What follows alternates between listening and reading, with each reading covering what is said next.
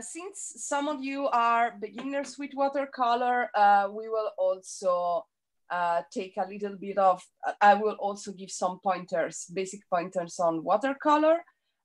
In the meantime, I will get the link to the image that we're gonna use today, and I'm gonna put it in the chat, and I think everybody should be able to open it from here. Let me know.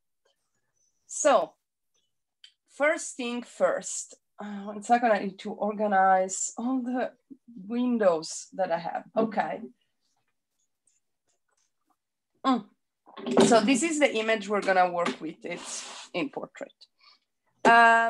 Two basic things about watercolor, especially for the absolute beginners. So watercolor is a transparent medium. This means that you can't use lighter colors to cover darker colors. Don't worry, Esteban Garvier, don't worry, we just started, even if you arrived now. So I was saying, watercolor is transparent color. You can't use lighter color to cover darker color. That means that when you work, you want to work from the lightest shades to the darkest shades. So you want to follow this order of managing your tonal values with the watercolor. The technique that I'm gonna share with you today, since there are many people who are doing figure or figuring watercolor for the first time, I'm gonna try to pack in some tips, tricks, things that are useful also for managing figure drawing in general. So we're gonna try to build up our expressive watercolor of figure in a way that will allow us also, for those who are not familiar with drawing figure, it will help you navigate the situation a little bit. So we're gonna use watercolors. I wanted to use a smaller box, but sadly I couldn't find it. I probably used it for all the travel sketching we did, and yeah, now it's somewhere in a mysterious place or something. The colors are not gonna be fundamental. This is the important thing. So everybody, we're not gonna worry too much about color mixing. Right now, we're gonna concentrate on rendering the tonal values and the shadows and the general dynamism of the thing that we want to draw. The other thing that I would suggest for you to keep handy, depending on how hot is where you are, I will dry up between layers with the hair dryer. If you have a hair dryer, maybe for you, because in between the demo, I will stop after each step. I don't think you need the Dropbox. You should be able to open from that link. But what I'm gonna try to do, because last time I put it in the chat, but not everybody could open it from the chat. So I'm gonna do both things anyway. So I'm gonna put the reference picture in the chat too as a file on top of the Dropbox link, which should be a public link, but if you're struggling, I need to, where is the picture that I want to do? Find it in my folder. La, la, la, la, la, la. Da, da, da, da, da. Whoa.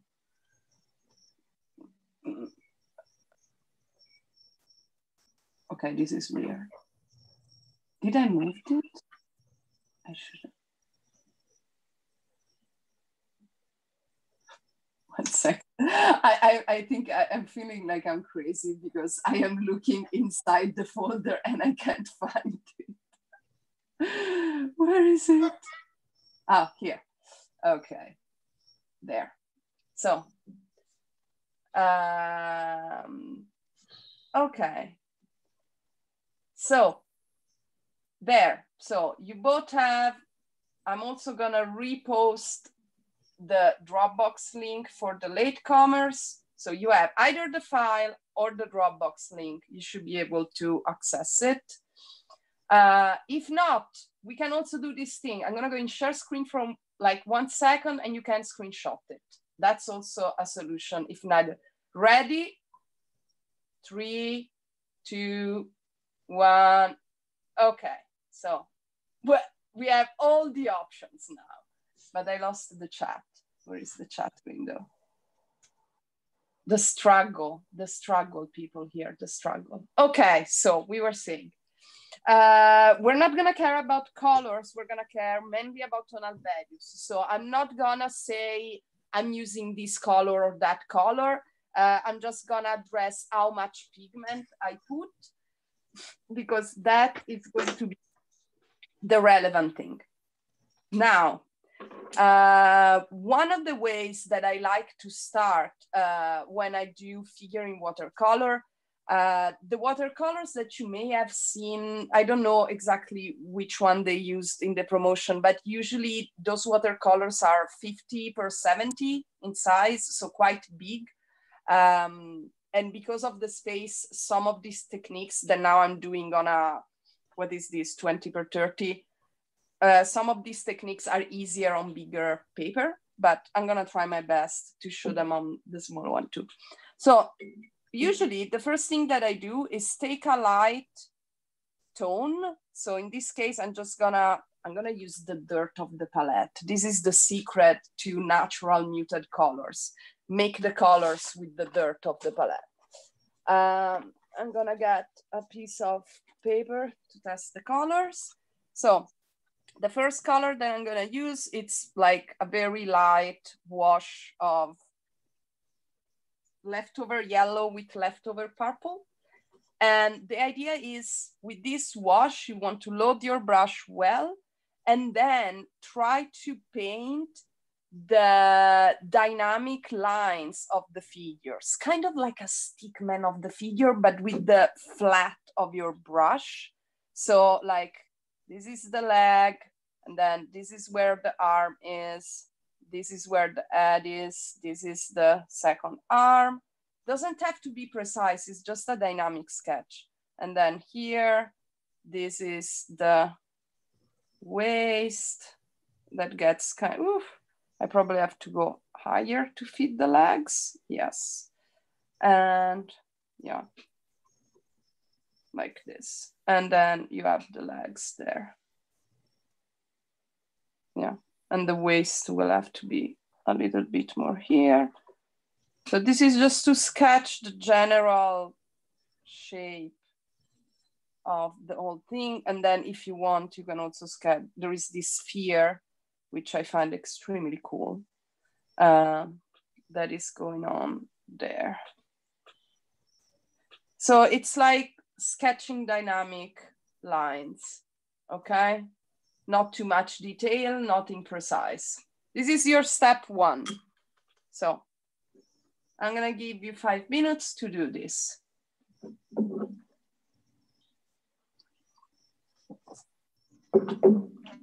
In the meantime, I'm gonna draw. Ooh, I need to go get my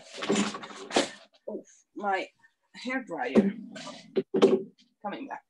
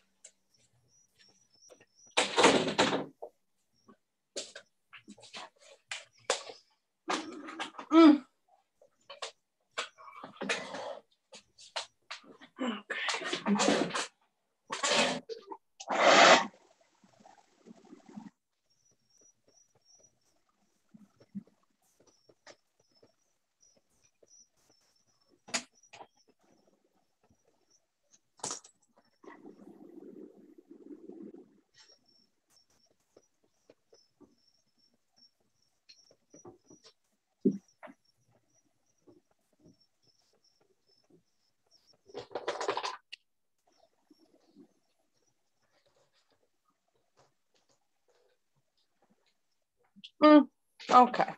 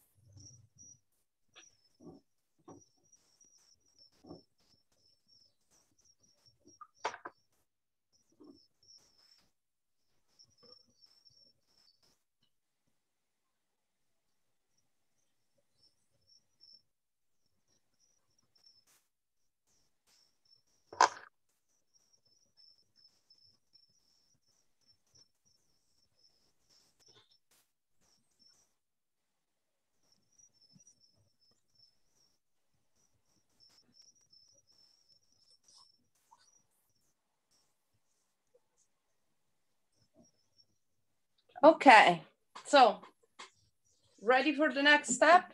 Everything okay? Yeah? Okay, good. So,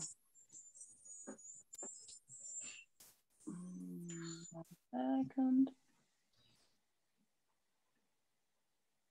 Okay. So, second step. One of the things that I always suggest people when they have to start organizing figure on the page, one of the best things you can use is the negative space, because the negative space gives you a perception of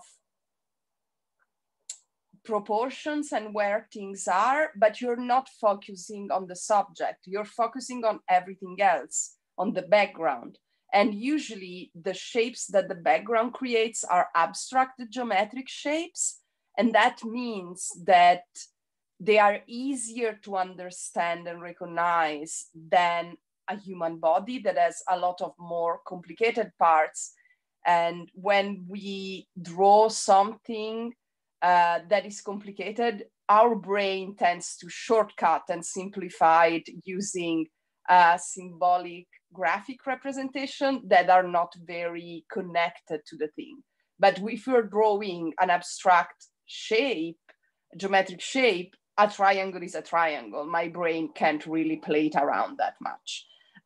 So what I suggest is you make, again, a medium wash color. I'm gonna, this red, it's a little bit too aggressive. Let's put a little bit of green so it becomes more brownish and muted. Okay, again, by the big law of recycle. And I'm gonna do this like so, a darker shade than before, but not that darker. These colors are different. You can use any color you want. It's okay. This is just the background. Our background shouldn't be too dark. It needs to be quite light still. And what I'm gonna do, again, with the flat of my brush, keeping it parallel to the page, I'm gonna try to focus, and let's start from the bottom because it's where it's trickier. I'm gonna start here and just fill in the generic space around the figure. You don't have to worry if it's not precise. You don't have to do the precise contour. Focus on the generic shapes. Like here, there is this kind of U shape, which is the part of the sphere there. And then on the other side of the figure, the part of the sphere that I see, it's kind of like a squarish part like this. And then I have here, I have these two triangles, the one between the arm and the figure, and then the second triangle, which is the one within the arm and the leg. And then here behind, I have the triangle on the background here, like this. And then on the other side, then I have flat, and then I have another triangle in the background here that goes, yeah, kind of like this. Okay, and then, yeah, we can fill in the background. Like this. So very generic, empty space, negative space situation, not too much detail, okay? So this is your step 2. Again, I'll leave you 5 minutes to get around it. If you have questions or doubts, you can write it in the chat. And when you're done, just when you're done with this step, just quickly lift it up to the camera so I can have a look at how it's going. So do it and then show it to me. Color of the background, it's a slightly darker wash than the first one. It can be any color you want. I literally mixed some leftover colors on the palette into a neutral brownish color. Nothing fancy, okay? And let me dry it up. Okay. Okay, Jojo. Jojo, is that watercolor paper? Yes, okay, because it looked like a sketch pad and I was worrying that after 3 layers, it would have, is it officially watercolor paper? Yes, okay, that's an important thing.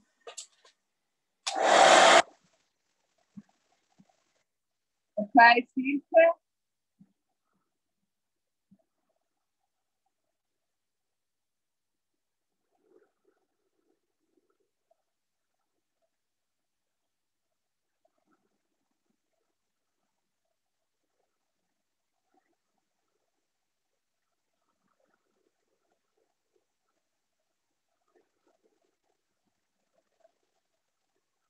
Okay.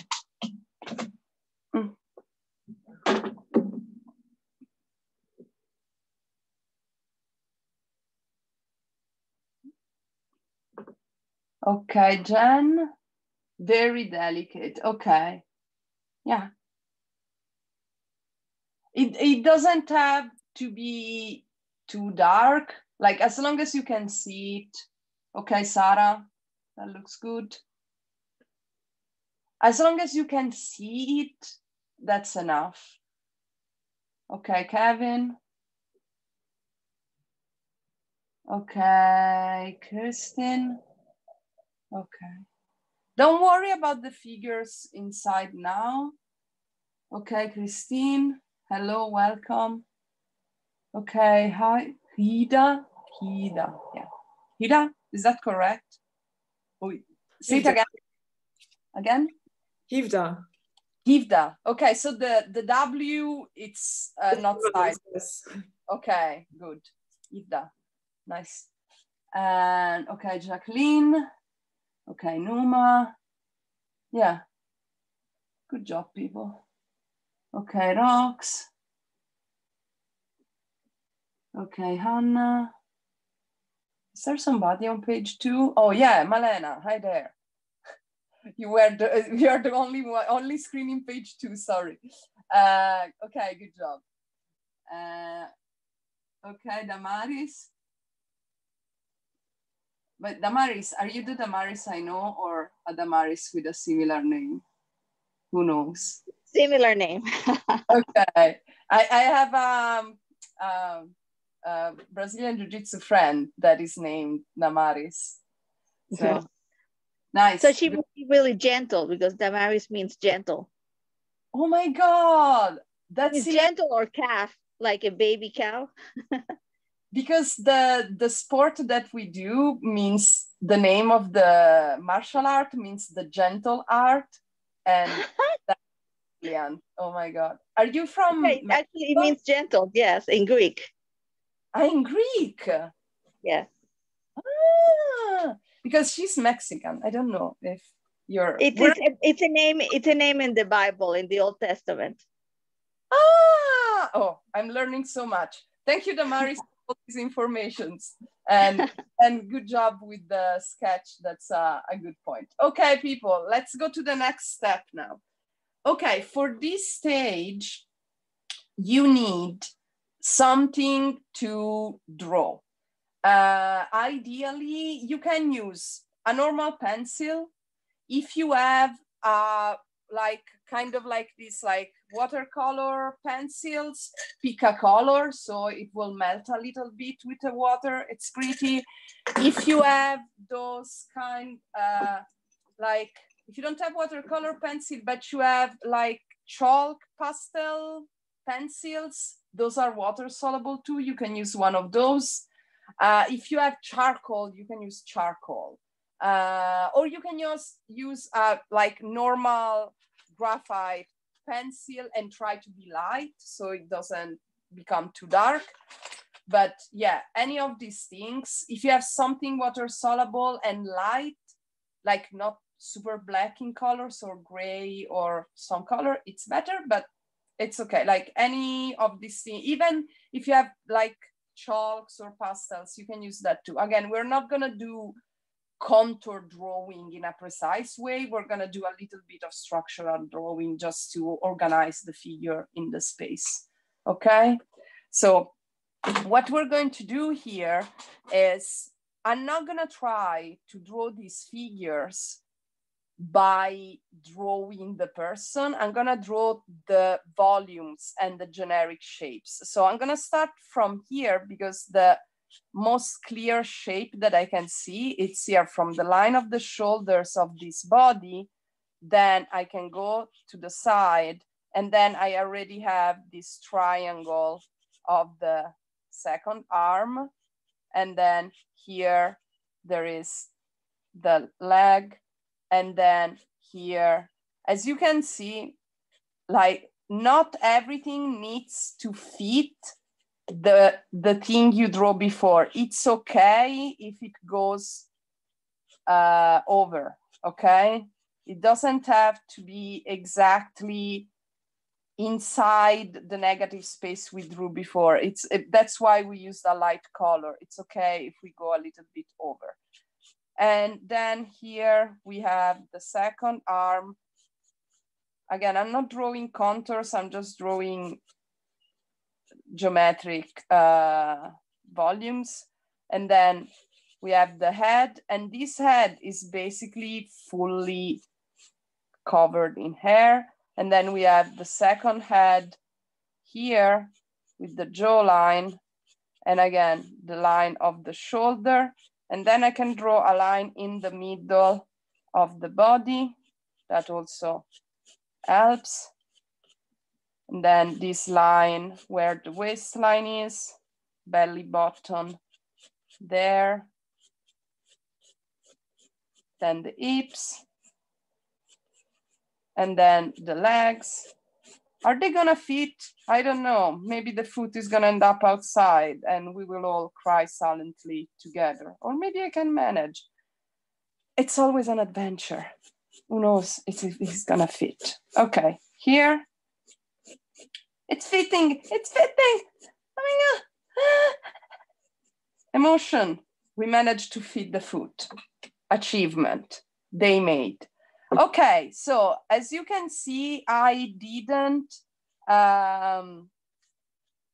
draw the contours. I just draw these very geometric shapes that connect the different parts. Kind of like, again, variations of stickmans, mannequins, something like this. So I'm gonna leave you for this step, I'm gonna leave you 7 minutes until 6:50. So take your time. Again, try to use something that when you go with the water is gonna melt a little, but if you just have a pencil, try to stay light. If you're struggling with staying light, go with the pencil, and before going again with the watercolor, you can use the kneaded eraser to tap it down and tone down the lines so they're not too strong.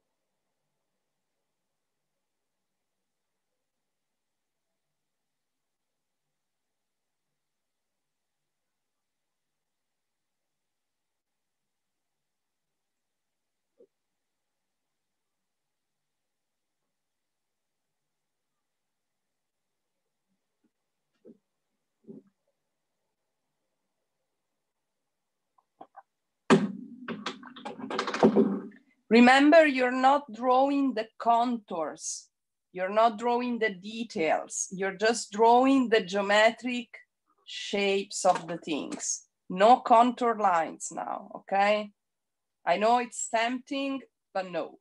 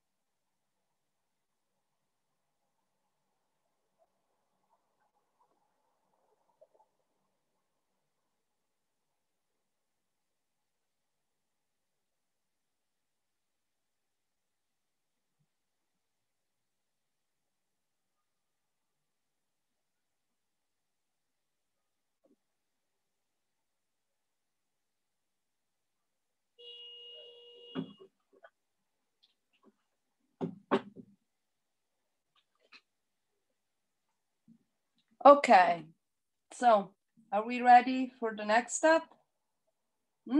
Okay, good. So now what we're going to do is we're gonna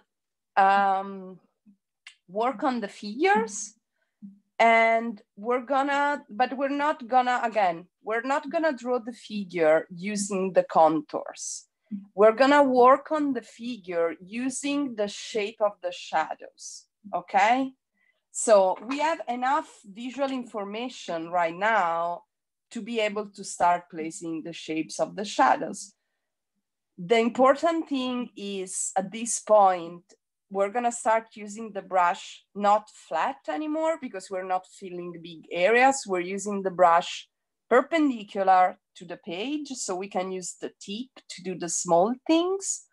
And we are going to make a color that is slightly darker than these two. And I am going again to make this color mixing whatever random leftover I have in my palette. So basically this workshop for me is an excuse to clean up my palette and make this random, this very dark colors, muted colors. But this is probably not dark enough at this point. We'll see. When I say dark, it's not only the tone, the chroma, like the color, because you could say, okay, this is darker, but if I take like, what is the tonal value of this? And one way you can always check the tonal value of what you're doing is by taking a black and white picture. So if you look, see, it is slightly darker, maybe enough. But the part that is dry here, it's almost the same color. So I'm gonna, just to be sure, I'm gonna add a tiny bit of color to that. And maybe I would like a purple. Do I have a purple here? I used to have a purple. Is this purple? Yeah, it's purple. When I want to make a color darker in watercolor, because the color is transparent, to make a color darker, I keep the same amount of water and I just mix more pigment to it. That will make the color darker, okay? And I wanted to show you again with the, see? Oh, here. See, now it is darker because there is more pigment in the same amount of water. So one of the things that is tricky when you work with watercolor is navigating this thing where between the chromatic value and the tonal value of color. So this color is brown and our brain would be like, oh, this is clearly darker than this. But from a tonal value point of view, it wasn't. So now I have a color that is darker enough. And with this color, I'm going to go and I'm gonna start from the foot here. And you can squinch with your eyes at the image to kind of put it out of focus and see the shadows more. But what I'm gonna do is I'm gonna go along the reference of my structural drawing, and I'm just gonna paint the shadows of the figure, the shape of the shadows. And the more you are accurate in the shape of the shadows, and the easier it will be and more readable the image will be. So here I have the side of the arm. And then here I have the small triangle going along with the rest of the arm. Like this, and then here the inside, it's like this kind of rounded. I can't see your table anymore. Gee. Oh, me neither. I can't see you either. Yeah. It's the battery of the phone that is dying. Let me plug it again. Sorry. What is it? Okay, should be online.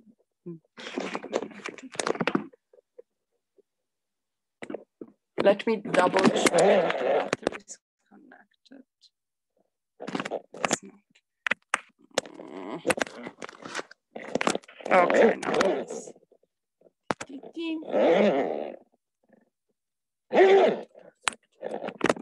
We're, oh, no, sorry. Okay, now we're back online. So we were saying we're doing the shapes of the shadows. So let's try to be accurate and precise in that. And then from here, from this arm, I have the shadow of the shoulder of the other arm coming up. It's like composing a puzzle in a way, which is something that I kind of like. If you look at the shapes without thinking what you are drawing, but just observing the shadows as an abstract entity that you are interacting with, that actually makes it like easier to navigate, to understand. And then here I have this is where the foot is, then I have the shadow of the second arm coming down here, sort of, more or less. And then I can do some shading where the fingers are. And then from here, let me go more on the side, and I can do the shadow here on the side of the body. And like connected to what I was saying before, it doesn't matter if we go on the background that we painted before, okay? Then the shadow of the breast. And one thing it's important to keep in mind when painting breast is that usually the shadows are triangular, like slices of cake. And then here I have the shadow under the jawline, like this. And again, I'm not drawing any contour at this point, as you can see. And then from here, I'm gonna go down, and there is the shadow here on the side. Then the belly button here. Then on the side of the leg, the thigh, I have this big shadow here. And then this second leg, which is in foreshortening and behind the other leg, it's almost all dark and I can barely see the foot. And then I have the other leg here, and I have this shadow in the middle part, and then the shadow going around where the knee is, and a little bit of shadow here on the other side too. And then here. And then we go on this side. So now here we have this, the ear, and then the hair. And I'm gonna pull the hair. The hair is not a shadow per se, but it's a dark mass. So I'm gonna treat it like a shadow. And there is a little bit of hair that peeks here too, to be fair, like this. And then the other arm. And then the hand, like this. And now what I can do with the same color, just so this figure don't float into space, I'm gonna go and do the shadow of the sphere. And I'm gonna go back to a more flat hold of the brush, so I can just feel bigger areas. One of the important rules of watercolor is that you don't want to go back and forth in the same spot twice. because that will ruins the paper. So once you put the color, you leave it be. And then maybe after when it's dry, you can go back to touch it, but mainly you want to leave it be. Then this side, it's all in the light. And then there is here, the bottom part. And this is also a good chance to reset a little bit of the negative space. And I'm using, as you can see, the flat of the brush like this. Then here.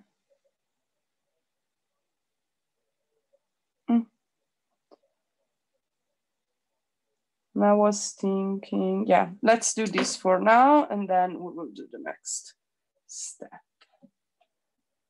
Okay, 10 minutes to do this too, so you can take your time.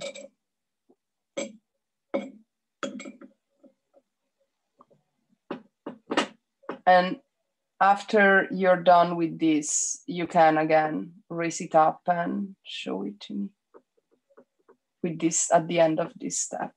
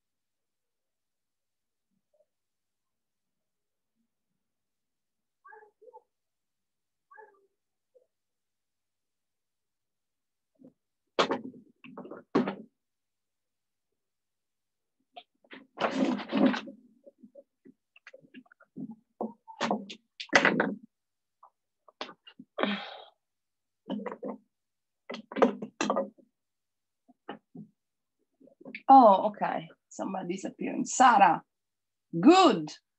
Good tonal values. Jojo, very good job. Perfect point. Was it dry before you went there? Okay. And Numa. Okay. Ah, you did the sphere of a different color. Okay. Oh, wait. Put it back up. Back. Okay. Yeah, probably you will have to go slightly darker with the sphere. Here, you left the light color. Go with the dark red you use for the sphere. Here, on this side of the leg, Numa. There, where you left yellow, go with the dark color of the sphere up to the leg. With the dark red, yeah. No, here, yeah, here. On this side. And Malena, let's see. Okay, very good. And Rox. Nice, good job, Rox. Perfect. Very contrasted. And then, oh, Silke. Okay. Silke, remember when we do the darker layer later to leave a little bit of light here on the sphere, because if not, it becomes flat. Okay, Jen. Okay, Jacqueline. Jacqueline, remember to dry up between each step because it's easier to make the color stick. It's nice when it blends, but sometimes you need it to be dry to be precise in the details. And Kirsten, lovely. Okay. I love how the line of yellow that you did before makes it look like the God effect. You know, the God effect in the clouds, like the light that comes from above. Okay, Damaris, very good. Okay, Hannah, lovely. Very good job, people. And you said like, okay, very good, Teresa. Okay, Numa. And then anybody else? Christine, you showed me? Yeah. Okay. Okay, Ivda. Very nice. Okay, Christine. I'm gonna leave you a couple of minutes more because I see that some people are still painting. So take your time, and in 2 minutes, we're gonna start with the next step. And in the meantime, I'm gonna dry up mine, so we're gonna be sure that it's dry.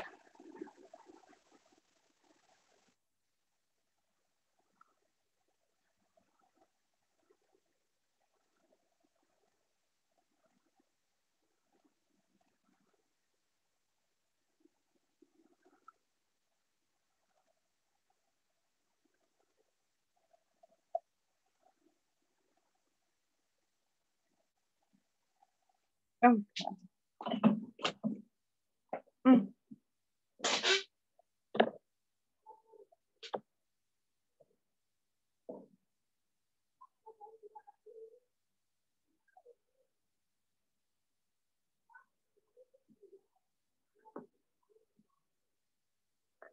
All the other peoples in the other pages that I don't see, is it going okay? You can write in the chat, or you can use the reaction functions. Are you alive? Is everything okay? Are you managing? Yeah, okay. I worry about you. Okay, thank you for the thumbs up. I appreciate it. Yay, all the thumbs up. Nice.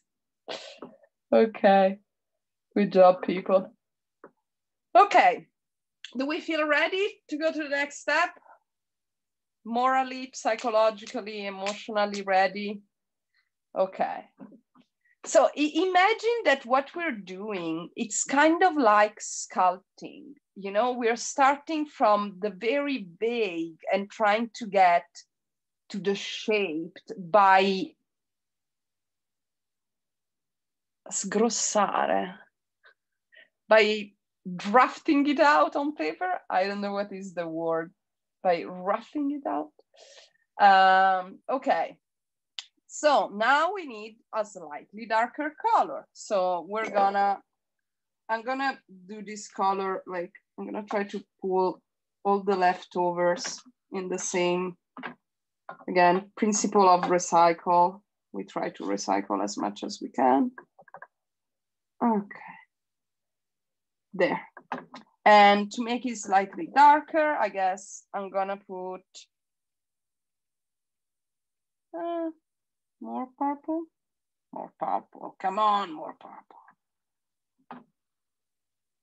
I am absolutely partial to purple colors.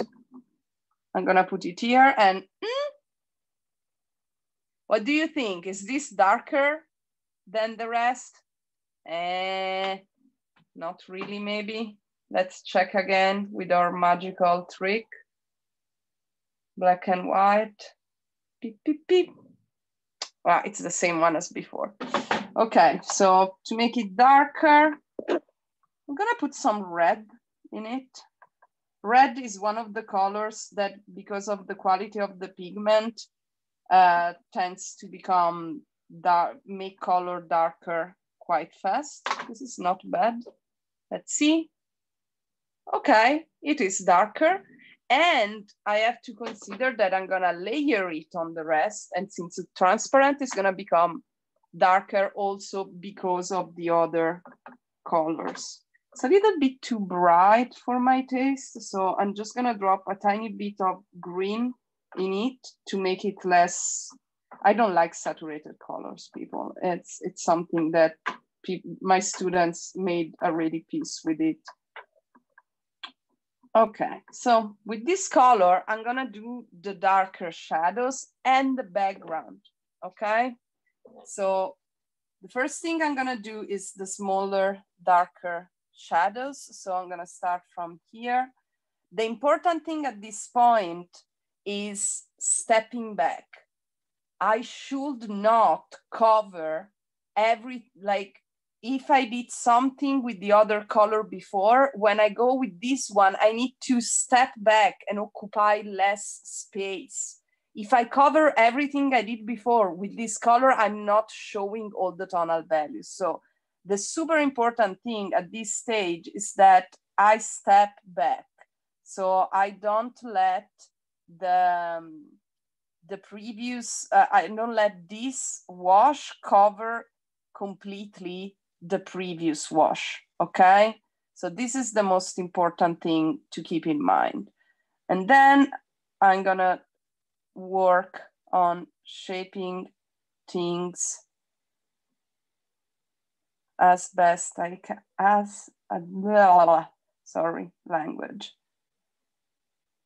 the best way possible. Let's see. And again, I'm not drawing the contours, I'm drawing the shadows. So here there is a thin shadow going across the outline. And then and here, for example, this is not the contour line of the body. This is actually the place where the darker hair are poking out of the figure, and that gives me a reference. And then here I have the smaller shadow of the breast. So again, I'm not covering everything that I did before, remember that. And then I'm gonna go up and I'm gonna focus on doing the very dark shadows. So the parts that really look almost as it's black in the picture. So it's what we will call my shadow point. So I'm gonna focus on that, which means that for example, at the bottom of the neck, I'm not gonna do anything there, like on the jaw, sorry. There is no dark point there, but there is one here. See, there is the line where the arm touches the other arm, and then there is this fold. Again, not a contour. And then here, it's slightly darker towards the inside. Again, I'm not covering everything I did before. If I do that, I lose volume, I lose readability of the shape. And then here in the hair, you can see that it's darker from the edges going in, but it's not dark all over. So from the darker parts of the hair, you want to brush forward towards the lightest. So here I'm gonna brush forward upwards towards the lightest part of the head, which is this part. And then here, again, I'm gonna go down. Remember to keep the brush perpendicular to the page. So we can have, to the paper, so we can have a small, thinner line. And then here I have the other hand. And I'm not drawing the fingers, I'm just drawing the shadows between the fingers. That also helps. And then going down on the rest of the body, slightly darker pubic hair, the line in between the two legs, small shadow over and under the knee, shadow going around the knee, this small triangular shadow here, and then the line of the leg behind, shadow at the bottom of the knee there, and then this shadow on the rest of the leg. And then on this other leg, again, slight shadow under the toes, and that's it. And then with this color, first thing that I'm gonna do is, I think for the background, I will have to mix more because it's almost over. So with this one, I'm gonna go slightly at the bottom of the sphere. So on the sphere too, we want to step back. So here, I'm gonna go with the dark and cut out again the edge of my leg here and up to the thigh. So a lot of times you will use the background to pull, but I'm stepping back still. And then here there is a shadow that I should reinforce like this. And maybe, I think it's okay. I can maybe put a slightly darker shadow. I don't know. Maybe I'm gonna regret this shadow. We'll see. Maybe not. And then on the other side, slightly here at the bottom too. Slightly darker shadow. And again, I'm stopping before I get to the edge of the shadow that I did before. And now, let's see if this leftover color is gonna be enough. Who knows? But I'll try to make it enough. And now I'm gonna start from the figure here and do the background. Again, flat brush and then pulling the color outwards. So this is also the practical aspect of doing the background later, is that you can work, you can shape it. Your contours are the contrast, basically. Then again, from the other side, and this is also the point that if you want to fix some elements, you can. Remember not to rub the brush back and forth on the paper. Remember that you can cut in some part of the background color, even if it's already background color, because it's a light tone in theory. And then here, the corner of the foot. Okay, decent enough. Makes sense to me. Okay.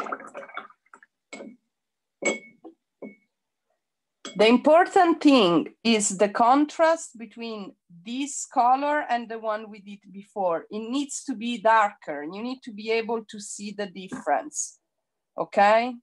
So that's the important thing. You need to be able to see the difference between each of the tonal values you're working with, regardless of the colors.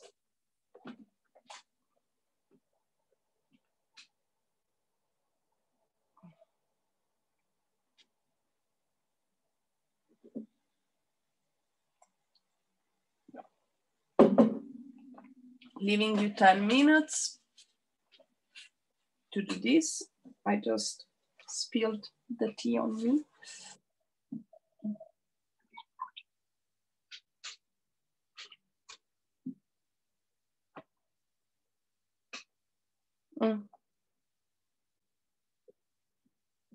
Maybe I could also. I forgot the line here of the floor. So these people don't float in the air. Something like this.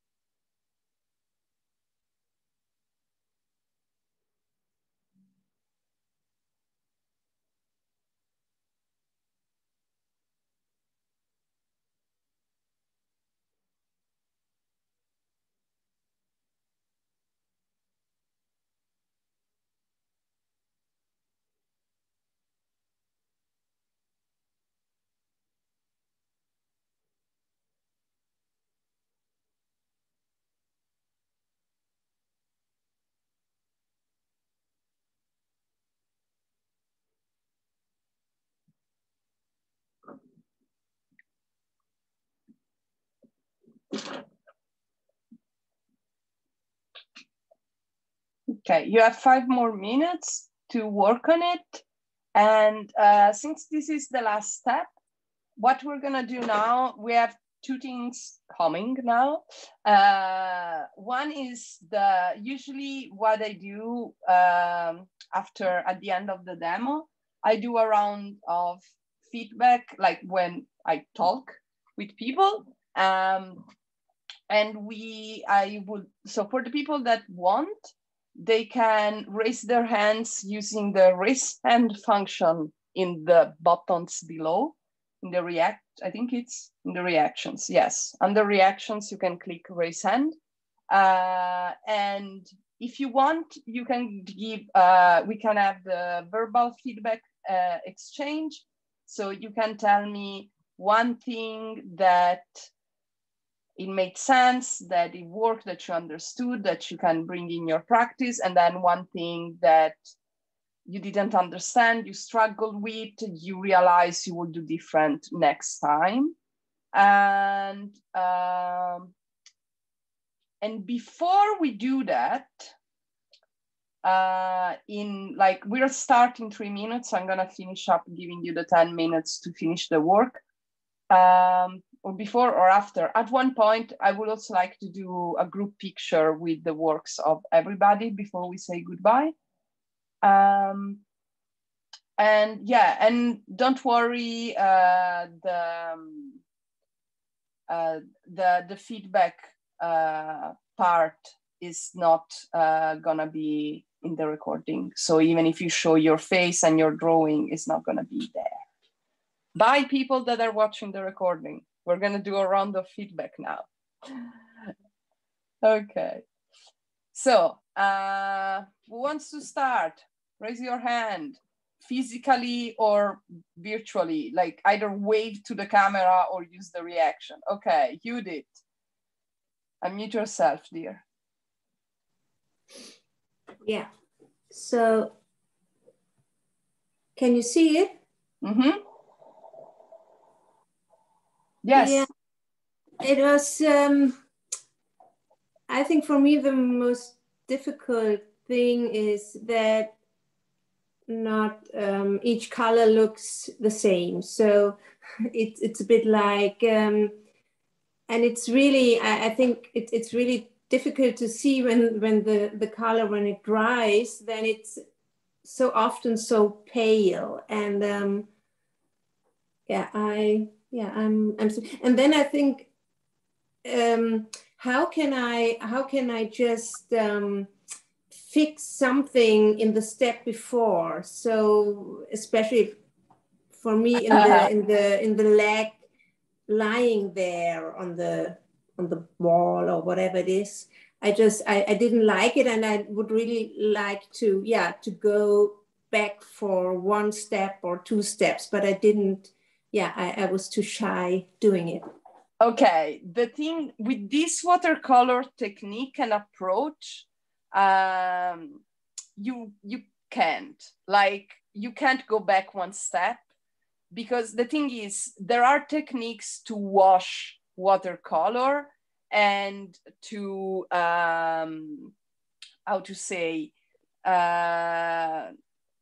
to take off some pigment and then put pigment again on paper, but doing so breaks the freshness of the color on paper. You can see that it's reworked, and it loses that the visual impact that this kind of watercolor has. Imagine, like, again, I often use this example, but imagine like a traditional Eastern Asian calligraphy, and then you can see the pencil that corrects the shape of a stroke in a character. And it's like, what? Supposed to do it just on the first try.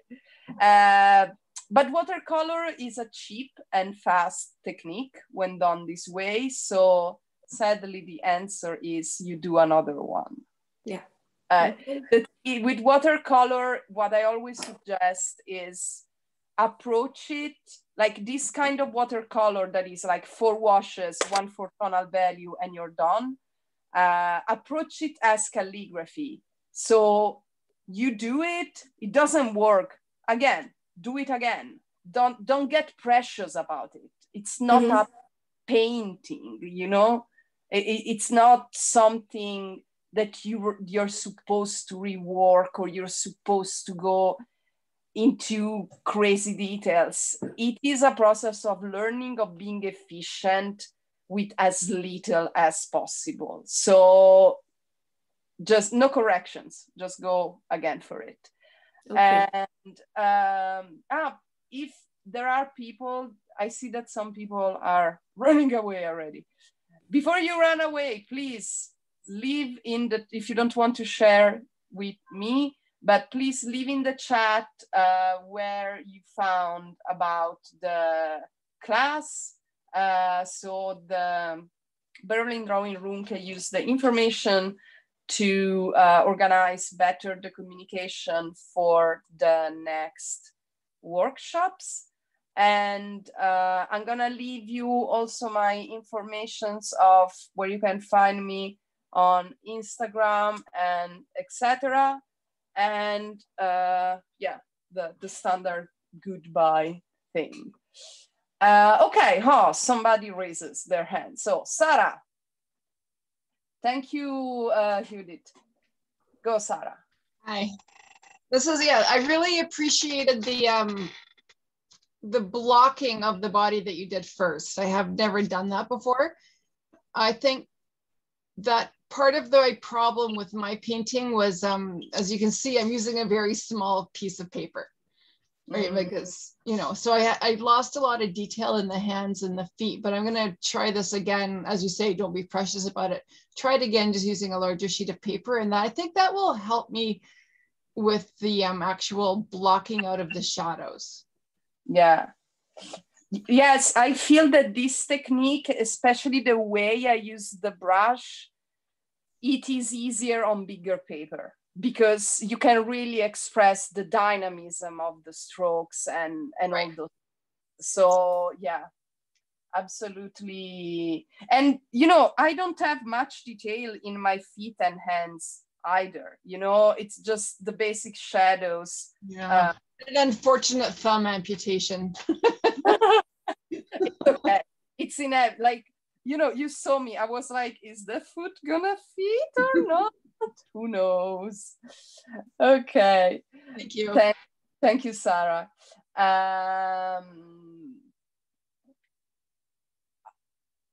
Mary, I would have liked, Mary, the image that we drew, I put the image, if you, I don't know when you joined, but I put the file in the chat and also Dropbox links to download it.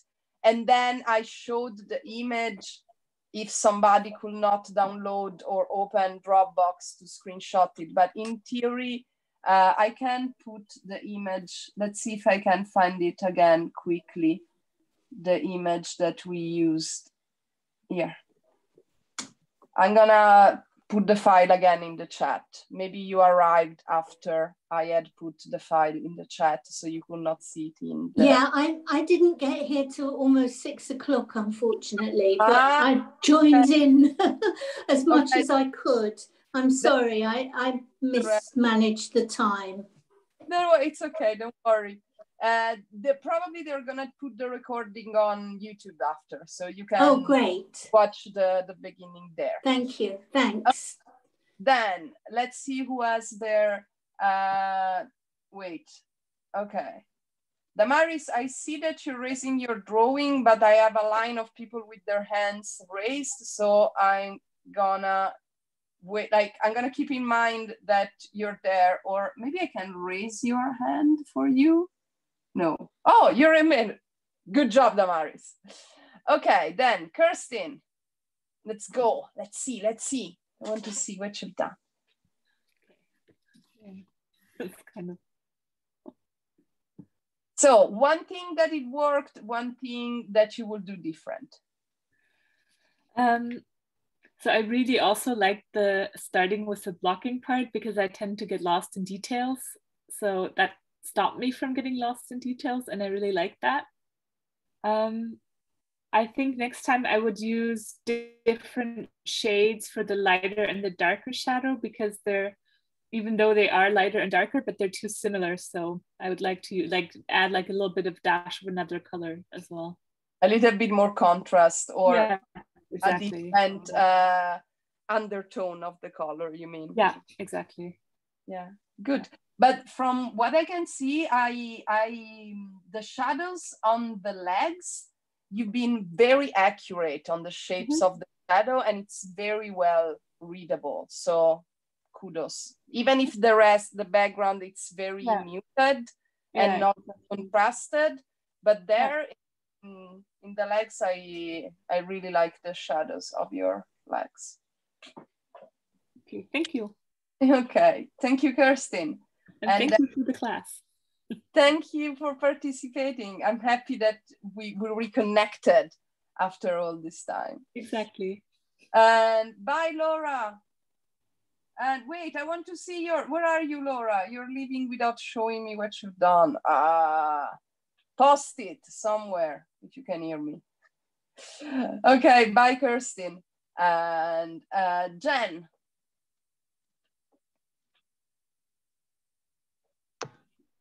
Hi. It's a bit messy. I got the top part here a little bit confused. And I don't think I got my shading quite right. Similar to Kirsten. Yeah, the colors. A bit more contrast. Yeah. But normal with watercolor.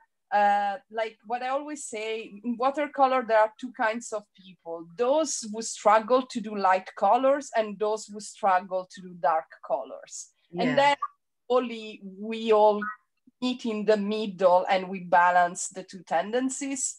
But there is this thing, like I've seen it in 20 years of teaching. I've seen that there are students that tend to stay always light and students that tend to go too dark.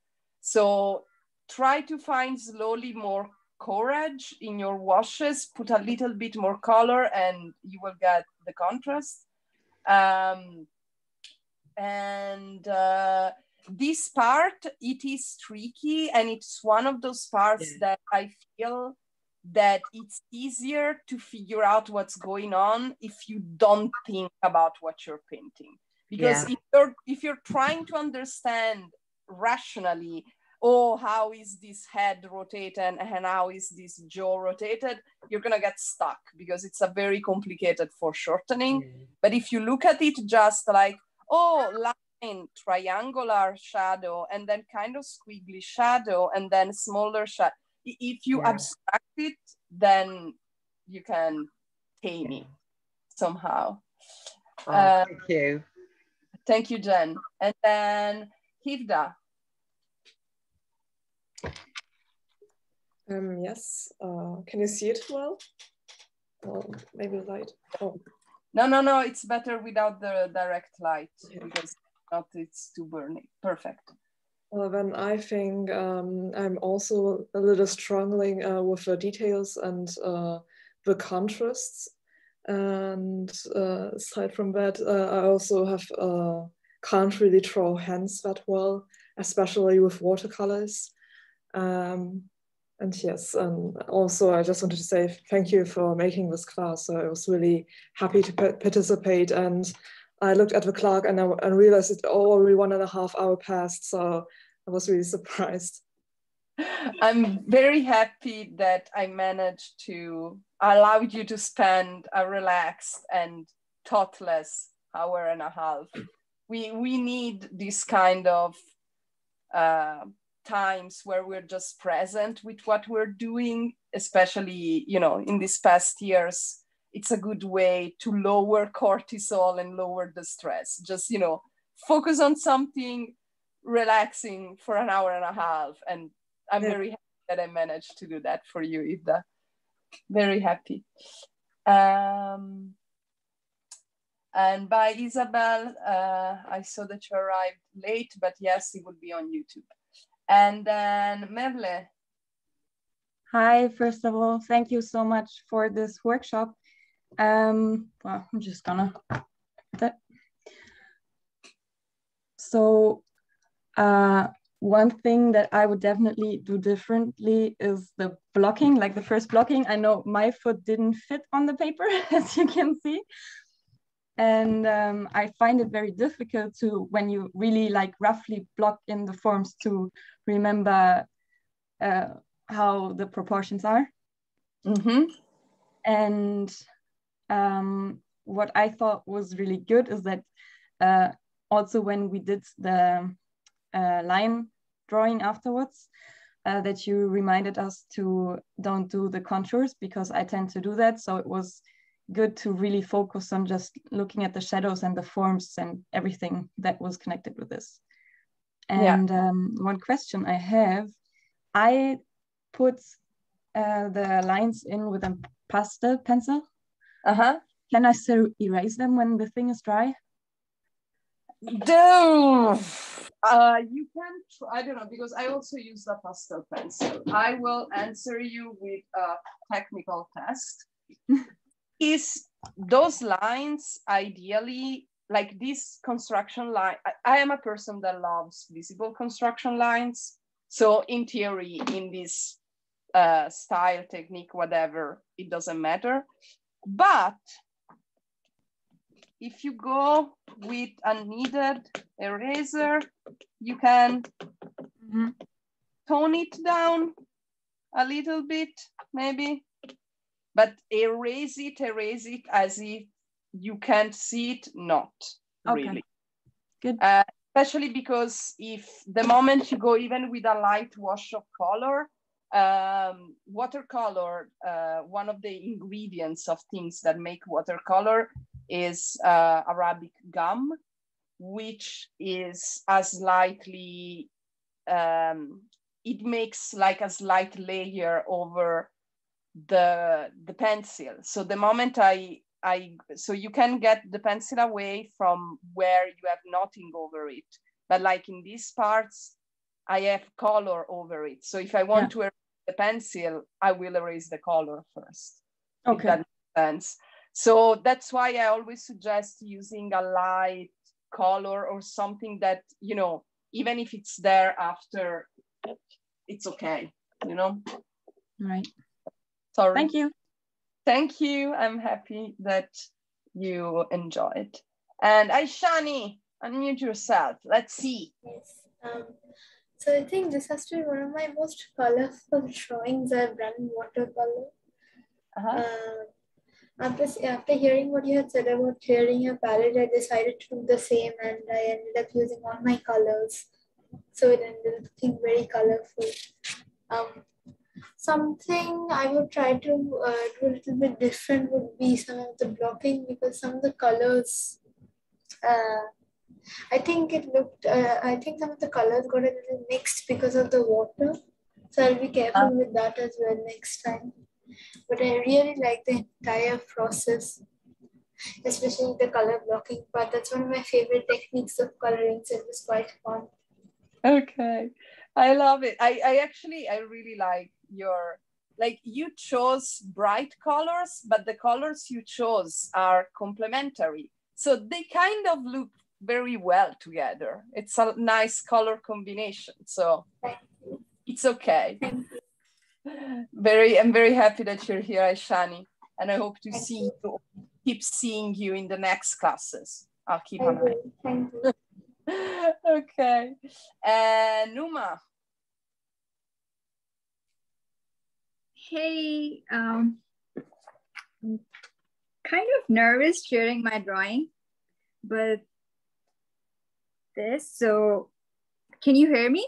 Yes, perfect. Hey, yeah, so I learned a lot. It was an amazing experience. And this is like my first figurative watercolor drawing. I learned mixing and like all the instructions that you just did with the watercolor and all. It was amazing.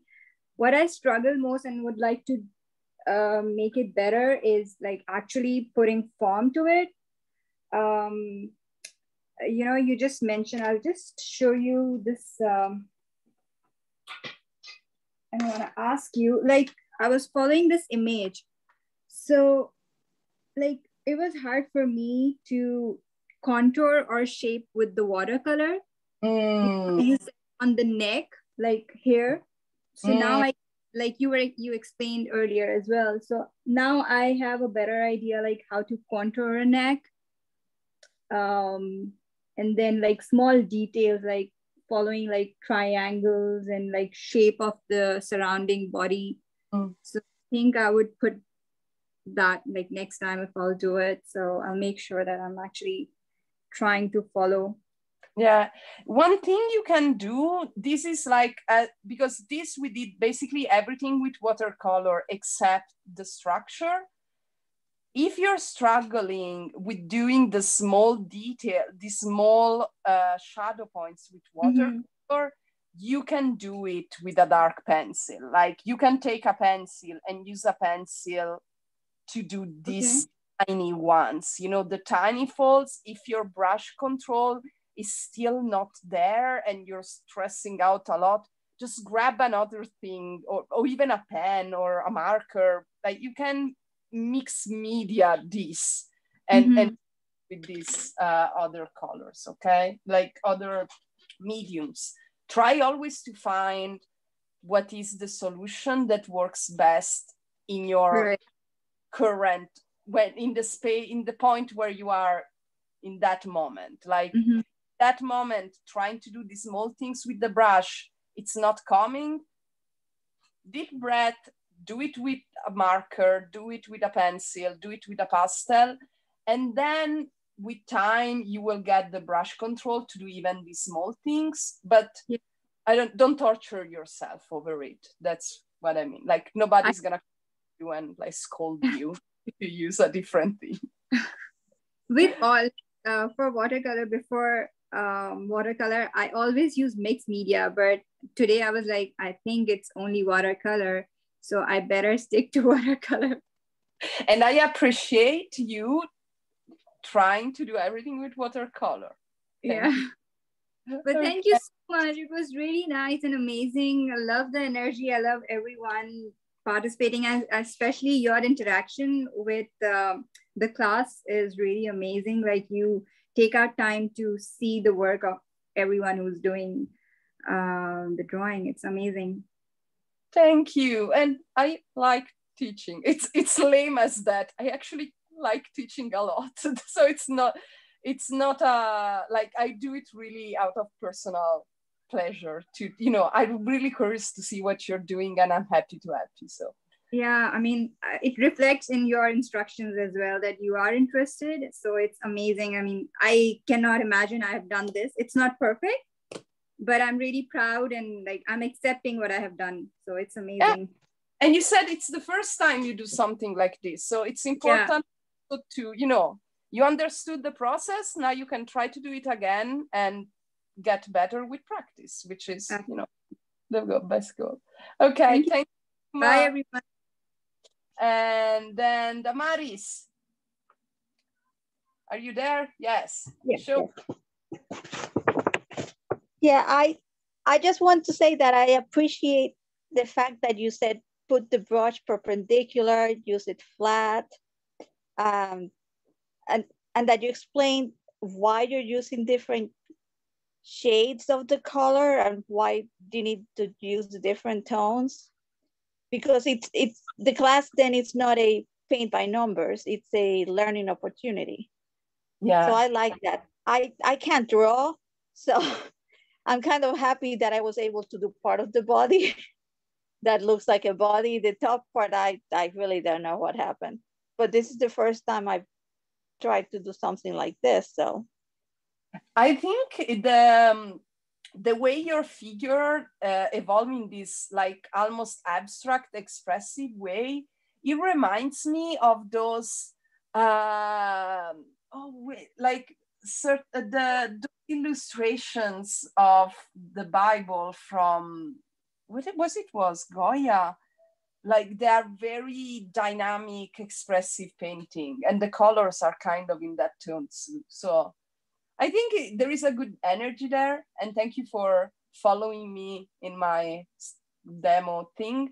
And yes, one thing I want to say, when I I do step-by-step demos. So, you know, I show one thing and people do one thing, but I don't like, because it happened to me in the past, even when I was studying, I don't like those classes where you follow the demo of the teacher, but then you get a nice thing in the end that you can put on your fridge or, you know, show on Instagram to your friend and be like, hey, I did that, and, you know, get the dopamine of the appreciation. But then you don't know how to do it on your own. And so exactly, like when it exactly, that's what I meant when I said it's not paint by numbers. Yes, you're showing it step by step, but so that we understand what we're doing. Yeah, and that's the important thing. Like, my wish for everybody that participated to this class is that you understood the principle because of why we did it this way, so you can try to do it again and practice, you know. So I just have a question for the shape on the top, you know, person that's on top. Do you think it's because I did the watercolor, I use a watercolor pencil? Is it because I made the shape too big, or? The thing is, I feel that the figure on top is not wrong. It's just not detailed, but the overall composition, to me, it's actually like the proportions and everything, it's actually quite balanced. And you can't see the details, so it is slightly abstracted, but it is readable, like there. So if you want to make it more understandable, you can try to put these small shadows with a little bit more contrast. Now the color is not dark enough. Bye, Judith. Have a lovely day. So try to put a little bit more contrast, but if not, again, if this is one of your first tries in something like this, I feel that it's a good result. Like the proportion is there, like there is dynamism, and the colors are muted colors, so like lovely muted colors. So it's okay. It's okay, Damaris. Okay, thank you very much. Have a lovely day. And Silke.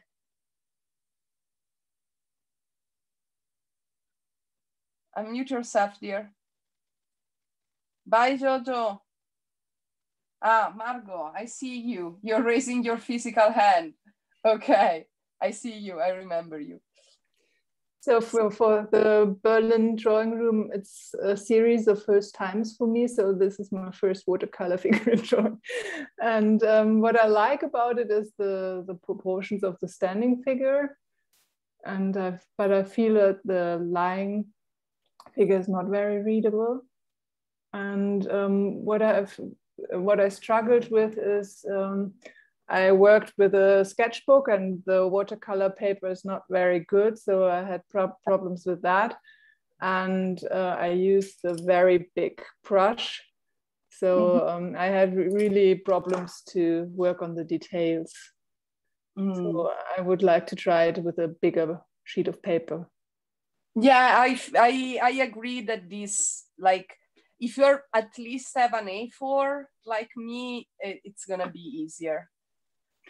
And for the figure above, I think that one point of the shape that makes it slightly more understandable, and actually that I just realized I could have done it better too, but it's this point here. There should be a dark corner, like this angle. Wait, let me do it with, do I still have some watercolor? But yeah, like this angle here between the back, where the back and the waist meets.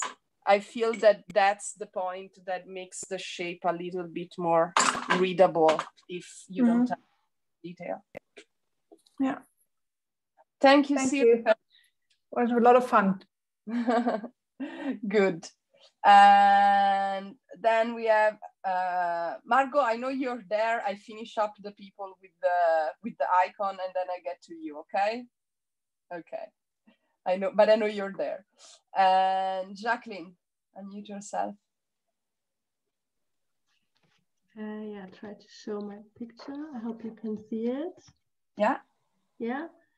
Okay, so I had the problem that the second color was too dark, I guess. So I need to start, like, the third color was super hard to make it darker. So I think that was my main problem. But what I really liked is that you showed us to change the point of view, that you should think in this geometric, I can't spell it. Yeah. Thinking, and that changes somehow your brain system. And that was what I learned. Thank you very much for that.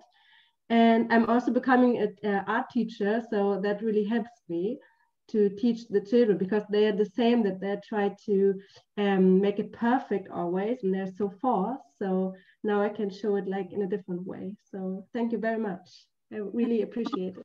Thanks. And good luck with your teaching with the kids. Yeah.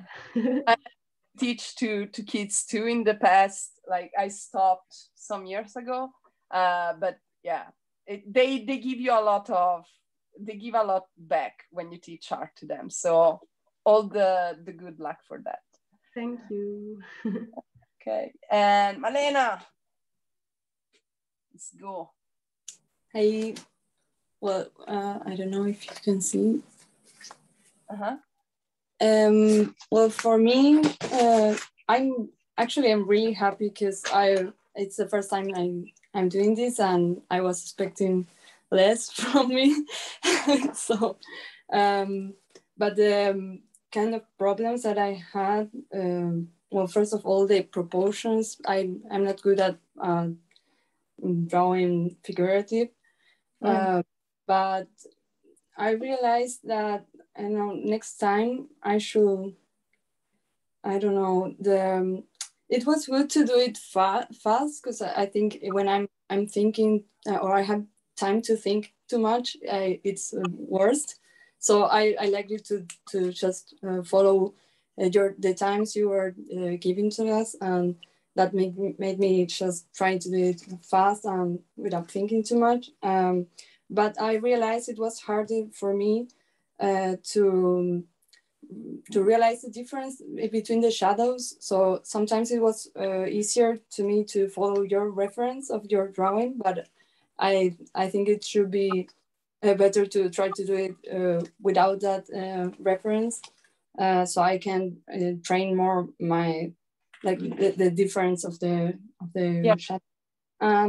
Something that I don't know how to do, but I had problems with, that sometimes I was like mixing colors, and then it was empty, so I had to do it again. I don't know how to do like exactly the same, but I think it shows that there are some shadows that are, like, I end up having more shadows than I expected.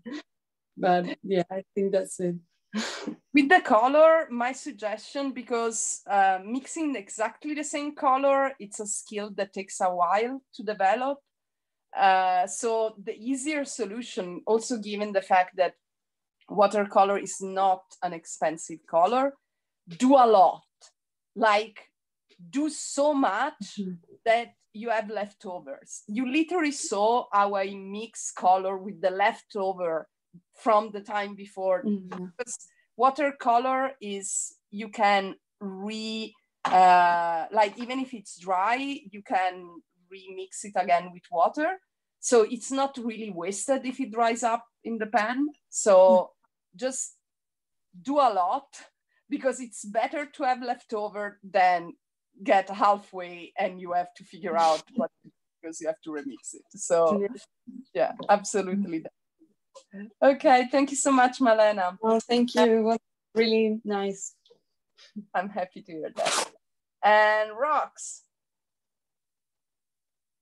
unmute yourself. Unmute. I can't hear you. Okay. Sorry. Can you see? Yes. Yeah. So one thing that you liked, that it worked, and one thing you will do different next time or that you struggle with. I think can you hear me? I don't know. Yes, yes. Okay. My English is not very well when to talk. I understand and write very well. Okay, you can write me then. Write me in the chat if you want. Okay, okay. Good. Okay. And thank you for participating, Rox. The contrast is very good and your shadows are very strong. So good job. And oh, Kevin, you're leaving. Thank you so much for participating, Kevin, and have a lovely day. And then we have, wait, I already talked to Hivda. 1 second, I go to Margot and then I come back to you. Margot. Yes. Okay. Well, I don't know whether you see it. Yes. I have a very bad light. So thank you very much. This was being a very, very, the beginner. I have never done any technique or any watercolors. I found it very nice, the way we build, or the way you conduct the class, first of all, and the way we build the image. And what I struggled with was, first of all, like Malena said, making enough quantities of wash. This is very, I think it's a skill that will come with some more practice. So I was a bit short in washes. So this is why I have so many shades and so many colors. Mm-hmm. But the second thing I struggled with was identifying the shadows. So, and maybe also because the picture I opened on my screen was not sharp enough, or with the reflections or the screen mode, the lights were, so I was not identifying, I was not seeing the shadows. I was more following what you were doing, step by step. So I don't know, I would really like to join next classes. My suggestion, or maybe what I would prefer personally, is maybe that we have a picture beforehand, so I can at least print it. So then watching at the picture and identifying the shades, the contrast or the lines, it's maybe a bit different. So this is my observation, but I really like the class. I really like the nice energy. And seeing also the others doing, having a bit different approach and a different result in the end. Margot, usually when I teach my workshops, I tend to give the pic, like during the workshops we use Dropbox to share the references, and people like have time to print them. Like there are a couple of students that also print them, those who still have a printer at home, which is now, you know, a luxury item.